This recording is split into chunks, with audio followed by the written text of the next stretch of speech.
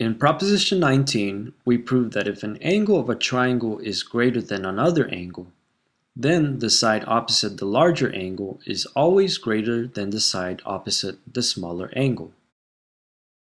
To begin this proposition, we are given triangle ABC, and we are also given that angle ABC is greater than angle ACB.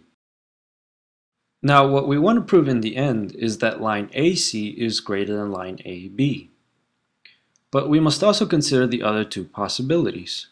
Line AC can be congruent to line AB, or line AC can be less than line AB.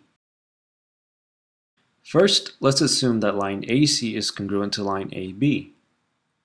Now, since triangle ABC has two sides that are congruent, then by proposition 5, angle ABC is congruent to angle ACB. But we also have that angle ABC is greater than angle ACB. It's not possible to have both true at the same time, so we have a contradiction.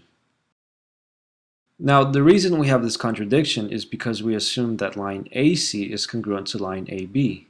So this statement must be false.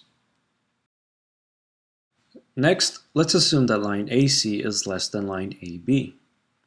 Since line AC and line AB are two sides of a triangle, then by proposition 18, angle ACB is greater than angle ABC. But we also have that angle ABC is greater than angle ACB. Again, this is a contradiction.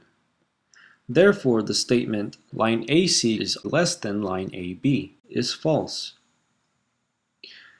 So now we are left with two false statements, and the remaining statement must be true. Line AC is greater than line AB.